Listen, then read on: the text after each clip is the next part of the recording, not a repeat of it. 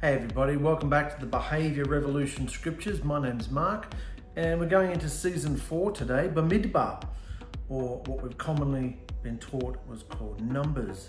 And it's really amazing where we've been going with this, isn't it? I mean, Yahusha's talking to his bride all over the globe, and things I'm seeing pop up on Facebook and people I know and other teachers and stuff's coming out, and it's all relating. It's all about Yahusha wanting his bride to overcome and choose him instead of themselves, to be a light in this world. How do we be a light? We learned about how to be a light a few episodes ago in season 3. We have to be consumed. We have to surrender. The self has to die. The old man, the flesh. Talking a lot about the flesh lately. The flesh. All the things that want to control us and addict us and, have us thinking about all the time. Certain foods that are unhealthy, habits, lusts of the flesh, lusts of the eyes, and the pride of life. So we're not going to waste any time. We're going to get straight in. I want to make these episodes a bit shorter, so we're going to get straight into the Behavior Revolution Scriptures. BAMIDBAR. So BAMIDBAR means in the wilderness. So we've got our wilderness there. I'm not going to go through all these introductory notes because it's the same for everyone I'm putting out, except a few changes. I'll go through the changes. Remember last season at the beginning, we went through the one true language. The one true language is a behavior, because you can learn it no matter what nation you are brought up in. The one true language is a true behavior. It's not learning Hebrew. Learning Hebrew is not where it's at. The foundation of our belief is based on Hebrew, but today we speak English, or whatever country you're in, you speak it. So it doesn't have to be a language we speak, a language we learn. It's a behavior that we exercise, and we perform a behavior. We learn and grow in a certain behavior and character and lifestyle. That's what it is. This behavior stands the test of time and space, and also language. So while the original language was Hebrew, yes it was, we don't speak it today, do we? And those who do speak Hebrew aren't speaking the same Hebrew that, Yahusha spoke in the beginning. So research, Hebrew is great for research, bring back the truth, make sure you're standing on the right foundation, but your behavior's got to be 21st century, hasn't it? Otherwise you're just a weird cuckoo. Freaky deep, mate. It's mad. We talked about the path. These scriptures use the name of Yahusha from beginning to end. We've already established that. The Father is the Son is the Father. Yahusha came in the name of the Father. So wherever I possibly can, I'm, as part of the narration, saying Yahusha did this, Yahusha said that, and Musha spoke to Yahusha, and Yahusha spoke. It's all Yahusha because it was Yahusha. We just didn't know it at the time. They didn't know it at the time, but it was Yahusha. Yahusha is the Son, and Yahusha is the Father. Got it? Because Yahusha means Yahuwah is my deliverance. Yahuwah, the Father, is my deliverance. Yahuwah, the Father, came to earth, took on flesh to become our deliverance. And now that he died and ascended, he has a first fruits, everlasting, immortal body, which is flesh. You can touch it. He's alive, but he's also a spiritual body as well. It can move through walls. It's a creation that we've never seen before. No one can say they've seen that or experienced that, because he was the first fruit of a huge harvest. Well, hopefully, might be a small harvest, but he's the first fruit of a harvest. So I'm not going to go into all that. The portal, we've been talking about the portal the last 5 or 6 episodes. These portal articles have been phenomenal. The portal is really just explaining, well, the Hebrew word is shamaim.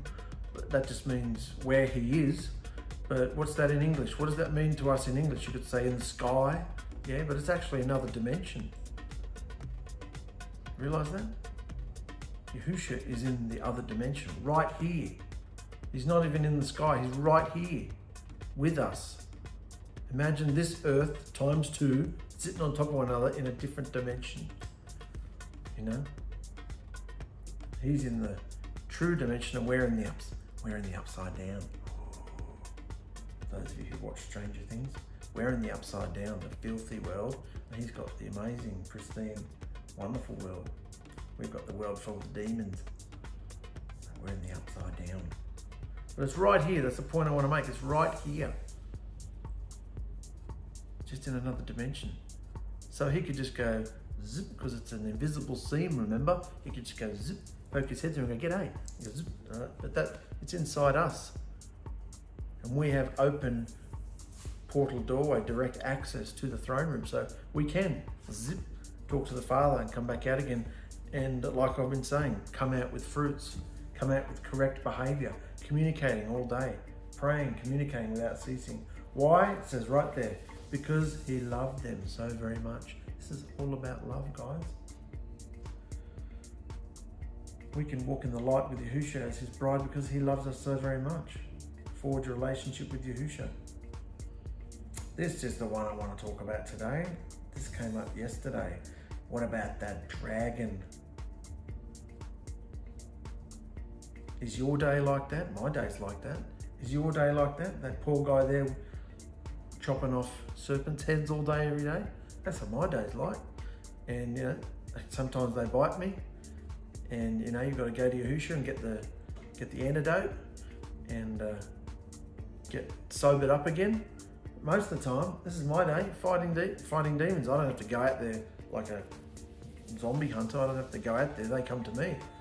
I'm in a family of 10 people, so you know, the minute I open my eyes in the morning, and I work in the general public. I have a shop on Main Street, so you know, there's all sorts of people dragging their feet up the street and, can you give me a haircut right now? Yeah.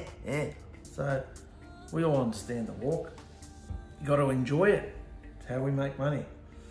So this is the fruits and the armor of Yahusha are all set apart. The fruits, we've been talking about the fruits, all those fruits that I had shooting towards you. The fruits and the armor of Yahusha are all set apart. So the armor, sword, shield, breastplate, helmet, you know, and the fruit. I've never heard of it like this before. When have we ever been told that the fruit of the Spirit are weapons? The fruit of the Spirit are our warfare. This is fresh, guys. Yahusha's talking to us.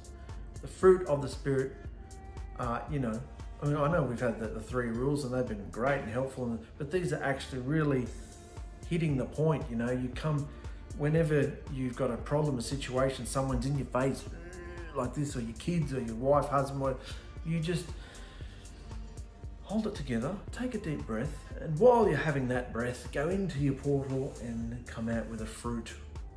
Sword, shield, fruit. Fruit might be love, joy, peace, patience, kindness, goodness, trusting, trustworthiness, gentleness, self-control. They're the only fruits that we're supposed to behave.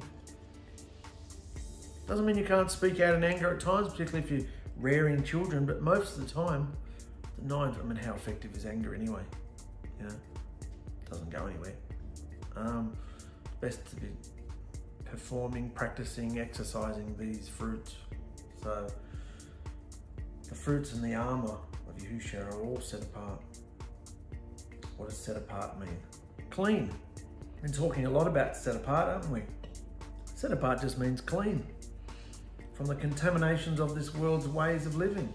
And it's the only way we can wield the weapons of warfare, which is our calling. That's our calling, you know. The only way we can wield the weapons of warfare is if we're clean. This is why we are called out from death, because there is nothing else to live for, really. One part of clean in the Hebrew shows us the road we must travel to become clean. Bara, which is to clarify, brighten, examine, select, make bright, choice, chosen, cleanse, be clean. Clearly, polished, show self, pure. I've lost a line there. It should say purged. I've lost a line there. The last line said purge. So the world must be purged from our behavior to understand our calling. The world must be purged from our behavior. Got that? not from our food, not from our fashion, not from our looks necessarily, not from our jobs, not from our marriage, we don't come to Yahusha and run, flee to the mountains and live like a hippie. We don't have to do that. Purge from our behavior.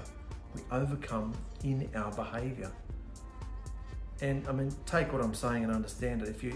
If you're wearing clothes like a whore, showing all your skin off, well, yeah, your clothing's got to change, men or women. But, you know, and if you're eating unclean animals, yeah, well, that's got to change because that's unclean. The whole point of this is to be clean. But you see what I'm saying, though? It's not about external things. Yahusha only has a handful of external things he's interested in, and the majority of our overcoming is in our behavior, you know? So the world must be purged from our behavior to understand our calling. Remember, our warfare is not against people. Warfare is a behavior which walks on Yahusha's word. Are you having problems in your home? Are you getting emotional and caught up in all the dramas and intrigues and problems that your husbands, wives and children bring towards you? Remember, our warfare is not against people. Are you facing that every single person in your day, if they are not behaving the 9 fruits, only 9, every single person in your day is controlled by an unclean, filthy spirit. And they want you to forget about them and hate the person, get frustrated with the person, angry at the person, judge the person. And they're very happy to have you in that place. And they run away pointing and laughing their heads off at how stupid you are and how stupid I am, because we're not seeing them. We are not fighting people. Our warfare is not against people. Warfare is a behavior which walks on Yahusha's word. You've got to face that everybody in your day, if they're not with Yahusha, if they're not, and even the ones that are with Yahusha, if they don't have this understanding and they're not behaving the fruits, you've got to have your armor strapped on completely and you behave the fruits. Because they can't. They're either too immature or they're not part of the bride, they're not interested in Yahusha, they're in the world, they're unclean. And you can't expect any good fruit from that, behavior from that. So regarding this warfare in Ephesians 6, we don't wrestle against flesh and blood, but against principalities, authorities, world rulers of the darkness of this age. World rulers of the darkness of this age. And against spirit-like entities. Spirits in high places. Spirit-like entities of wickedness in the skies. They're coming from everywhere. This scripture certainly shows us there are unclean spirits, spirit-like entities of wickedness controlling men and women of this age. And they are in the airwaves, causing fear and hatred against Torah. The only way to defeat them is through the clean behavior of the armor and the fruits. The only way to defeat them in your day is through clean behavior, which is anything Yahusha permits, and the armor and the fruits provided for those who love Yahusha. Provided for those who love Yahusha. You don't have to do this. Oh, why don't you stop talking about this stupid portal and these ridiculous fruits and this and that and this and that. We want to talk deep, philosophical, theological, blah, blah, blah, blah. You know, like, that's fine. Go on, there's stacks of idiots out there that are talking about all that stuff. If you're here, it means you want something fresh, and this is fresh. This is amazing to me, not for me. You know, I'm just looking for the fresh stuff too. I'll take it wherever it's coming from. So these fruits and armor can only be used by those in a portal-door relationship. Portal-door relationship. The door, portal door. Understand that? We've done lots of videos about the portal door. Look on the Behavior Evolution, top of the Behavior Revolution Facebook page. There's a link there and videos to all the portal information. So the fruits and armor can only be used by those in a portal door relationship, those who have been made clean, being purged by Yahusha himself. Many today have not overcome through this process. In fact, they're against it. How can you be against it? They say they have the fruits and the armour, but this is just of the flesh. And their behaviour is religious.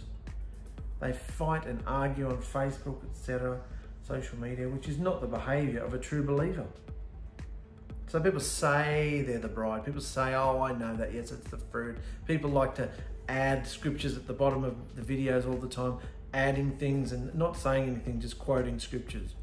And what's that supposed to mean? You feel like you want to say, that's great, but what are you trying to say? Yeah, you've put a scripture there. What for? You know, people are having a religious experience, learning from preachers, teachers, pastors, rabbis. They're not having a portal door experience, and you're watching their behaviours. So I am having the portal door experience. I fall over my own 2 feet every second day, and I'm a complete idiot and an asshole half the time, but I'm having a portal door experience, and Yahusha's purging all the world out of me. I'm happy to say that. I'm on this path. Are you? Wonderful. Keep going. So I'm not going to tell you anything on here that I haven't wrestled with and either experienced or am discovering myself. I haven't read half of these books properly myself, so you're going on this experience with me. And it's very exciting.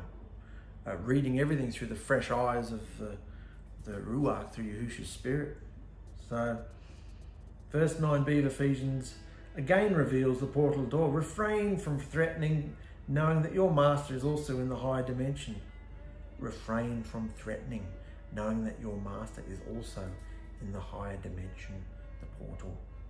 See, early believers knew about the portal too. The traditional translations say heaven. The original word is shamayim, which is skies or where he is. But I love this higher dimension portal. And everybody knows what a portal is. Everybody's full of 21st century sci-fi these days. If I said there's a portal door to another world right over there, people know what that. People understand that. We were all brought up on Lord of the Rings and Lion, Witch and the Wardrobe and all this witchcraft and madness. We all know what a portal is. Well, this is a pure, clean portal. This was the portal that sat on top of the Ark of the Blood Covenant Witness on the mercy seat. This was the portal. You know, back then, if you were unclean, you were zapped. So this is all tying in, guys. So let's keep going. Oh, wait a second. Fighting warfare without being clean is a useless waste of time. Fighting warfare without being clean. Clean is a behaviour. It's a useless waste of time. I bind you and I loose you and I have all this authority and I'm getting in your face and I'll pray for you. How many people say that? I'll put you in my prayers. Oh, please don't. Oh dear. The way people talk. Who talks like that? I was praying. I was in the spirit and I thought of... Who talks like this? You know, people speak English and talk, be normal. You know, like... Talk like a normal person. That's the whole point of being a witness. Yahusha will use you first if you have the right behaviour. Why was Yahusha so effective in his walk on this earth? There were people out there, were stacks of prophets around sprouting all sorts of knowledge when Yahusha was walking around. There was the Yahudim and the Pharisees, Prashim, all those, but there were also other religious movements walking around saying stuff. How come his was so effective? Because of what came out of his eyes, because of what was lived out, because of what people felt and experienced when they were in his company, because he was the living fruits, the fruits made flesh, the love, the joy, the peace. He was the word, the made flesh, the bread, the light. He was all of it. That's why it was a behaviour that affected people, not what he said. Most of the time what he said made people angry because it was the truth, but it wasn't that affected people so much. It was his behaviour. So if you want to affect people, if you want to be a correct witness in the 21st century, shut your mouth, take all the ridiculous paraphernalia off you, live a normal life, make friends, and just be ready, like a sleeper cell, you know, incognito, loving people, having friends, you know, go out and have good times with people if you've got any friends. You don't have to if you don't, or whatever. But just that's how you live it. It's through your behaviour. Yahusha does everything. He'll let you know if he wants to move in somebody's life. He'll put them right in front of you. And you'll have a choice. Whether to run away, or stand and talk, or did it open your mouth or shut up? You'll have a choice. He'll tell you, that's the point. He tells his bride everything that he's doing. It's not up to you. So today we're coming to БАМИDБАР, in the wilderness. So we'll just go through the introduction today. In the wilderness. Remember when Musha wrote the books, he used to name them after the first sentence. So in the beginning was Bereshith, so we called it Bereshith in the beginning. What was Exodus? Shemoth was the names. These are the names of the sons of Jacob. So he called the book Names, Shemoth. And Ikara, that was, what was Ikara? Forgotten. And he called from the tabernacle. He called Musha, and he called. So Musha called it, and he called Ikara. So this one is БАМИDBАR, which is in the wilderness, which is the first words of the text. In БАМИDBAR, Yahusha reveals more incredible patterns. Remember the patterns and mysteries for his chosen nation of Israel to make it through their wilderness experience. The books of Musha provide a history of creation from the beginning until the time when Israel was about to enter the promised land, revealing the blood covenant path for the bride to return back to the Garden of Eden, which is the promised land. Remember, that's the whole purpose of Scripture, to return his promised, chosen people back to the promised land so that he could marry them, establish this blood covenant, establish the Garden of Eden again. It had to be done his way, and his people kept breaking the commandments, breaking the blood covenant, letting him down, and so we'll see what happens. So it is the foundation and a framework, but there was more to come. The rest of the story is described in other texts that followed in time and scope. These other texts combined with Musha's book collectively became known as the scriptures. So what about this word numbers? Because I can tell you what, I was not excited at all to dive into a book called Numbers. Oh, I'm trying to summarize as much as I can all the numbers and genealogies and things like that. Although the more I dive into it, it does become more interesting because you start remembering and getting to know certain names. You think, oh, they showed up there and here and there, and the patterns are registering. But anyway, could you think of a more boring name for a book? Numbers. It's like, call the accountant. We've got to pull out the books, talk about the books. Why did the translators choose to call this book of БАМИDБАR by the Greek term numbers, even though most of it has nothing to do with numbers? Most of this series we're going to talk about for the next few weeks is nothing to do with numbers. This term, that literally drips of boredom and financial figures, was given here simply because the first few chapters of this book deal with the census taken of the Israelites per Yahusha's instruction. And after that, the exciting action begins. So because the first 2 or 3 chapters are about census, a census was taken, so they were just counting heads really. They've called them, these Greek people, Greek philosophers are nut jobs, aren't they? Not with the Ruach. We're not spirit-filled. Yahusha had nothing to do with it. So look, call it Numbers. Do you want to read a book called Numbers? Anyway, let's go through this introduction. The Behavior Revolution Scriptures БАМИDBAR. Remember, the books of Musha really carry on from one to the other. You could really package them as one book, really. All those 5 books. Genesis, Exodus, Leviticus, Numbers, Deuteronomy, you could really put into one package and call it the books of Musha, the writings of Musha. Some people call it the Torah, which is instruction, but all the books are instruction as far as I'm concerned. So that's a religious way to look at it.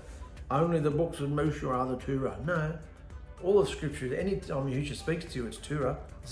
Torah just means instruction. So, introduction. So it's been a year since Israel have been delivered from the hard bondage of Egyptian slavery. They've received the everlasting blood covenant from Yahusha at Sinai, and also the sacrificial system as a means to draw close to him and be perfected through his magnificent esteem residing in their midst, bringing health healing, protection, and victory through the portal connection with his higher dimension, which is connected on the Ark of the Blood Covenant Witness. When Jacob took his family down into Egypt to be reunited with his favourite son, Yusuf, they were a mere 75 people, roundabout. And now, around 400 years later, Yisrael's children were close to 3 million, including the mixed multitude and everybody. About 3 million people were in the wilderness. Can you imagine that many people? We talked about that back in Exodus. The amount of water would be an Olympic pool every day, you know, to hydrate them. An Olympic pool, 50-metre pool, you know, every day. When we think back to the discovery and colonising of our own cultures, like I'm in Australia, most people who watch this are either in America or UK. Anyway, when we think back to the discovery and colonising of our own cultures just over 200 years ago for the US and Australia, and we look at just how detached through apparent irrelevance we are from what the early colonies would have believed and endured in settling and establishing our current nations, we realise just how much the nation of Israel in 400 years, which is almost double that, would in no way resemble the children of Abraham, Yitzchak and Yaakov in belief or behaviour. They would have known of their heritage, the stories, beliefs and promises, but after so long it would have meant absolutely nothing to them. Think about that. The people who, 1788 I think it was, Captain Cook discovered Australia. So, that was just over 200 years ago, similar time when Independence Day in America, all that sort of stuff, when America was discovered. So, who was that? Christopher Columbus. So, anyway, we're talking around about 200 years. And how detached is that? Not just in fashion or mindset, or it's just so primitive, isn't it, to us today? We learn about it at school, but, it's nothing to do with us. We couldn't care less. Nothing to do with our lifestyle. Well, that's 200 years plus. This is 400 years plus. So the people we're dealing with that came out of Egypt would in no way resemble Yusuf, Abraham, Yitzchak, Yaakov, the beliefs, the behaviours. They were completely assimilated into the Egyptian pagan lifestyle.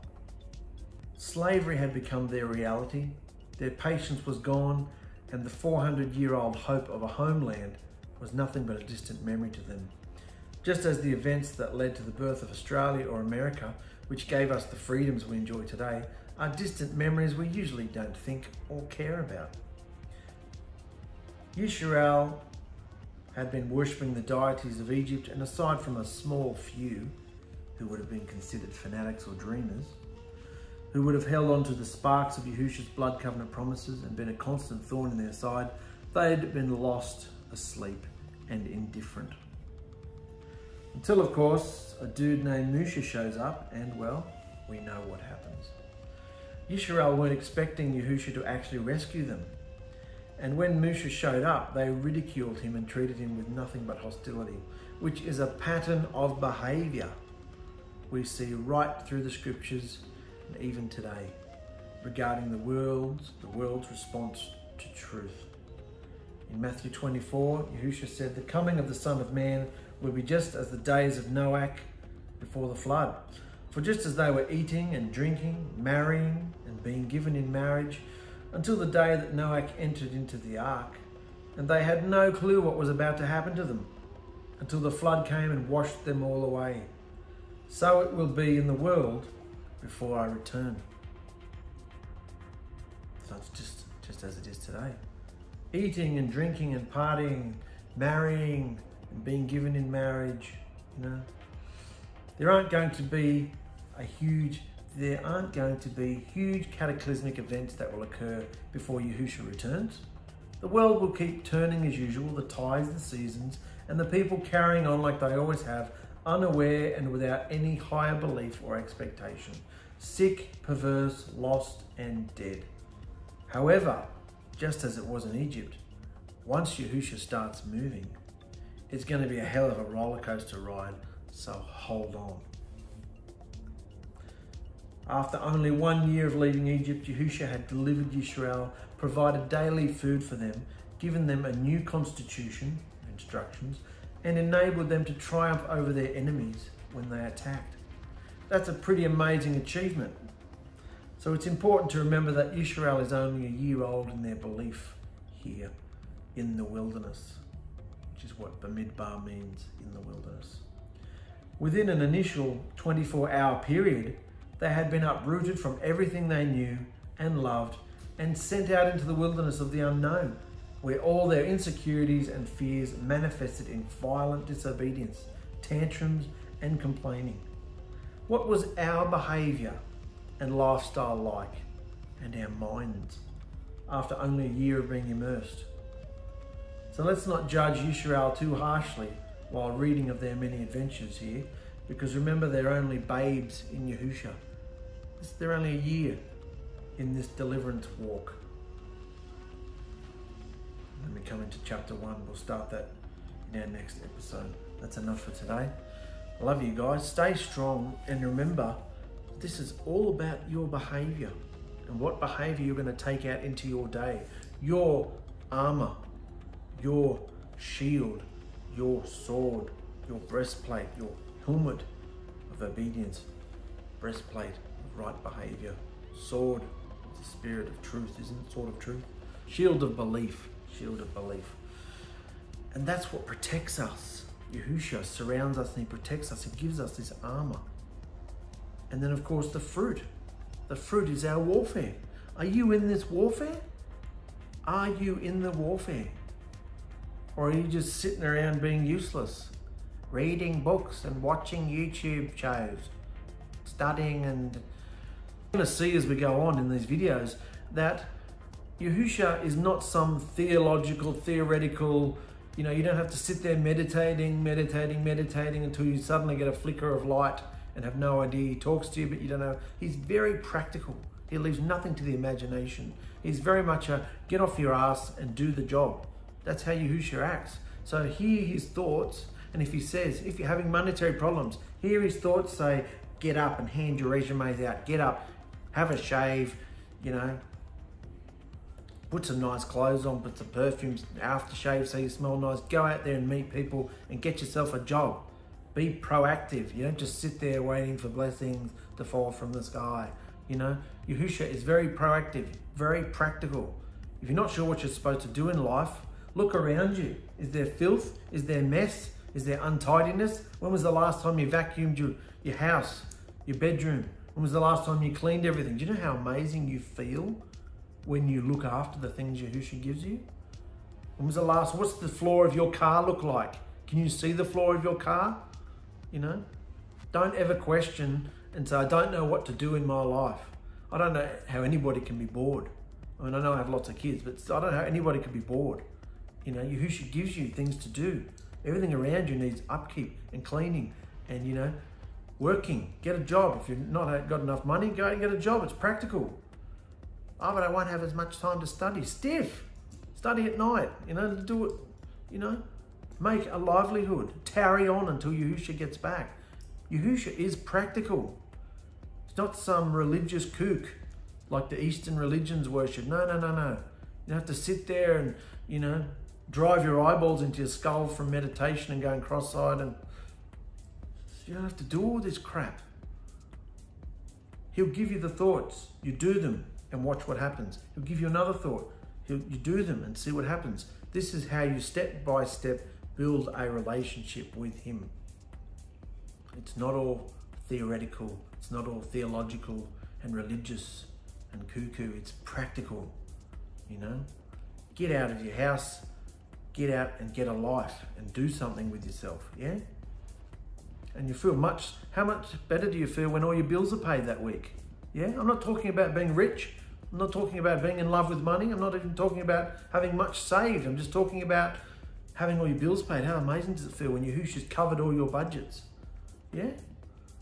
Anyway, that's enough. We're going to go into more of this as we go on from chapter to chapter. So, love you guys and stay strong.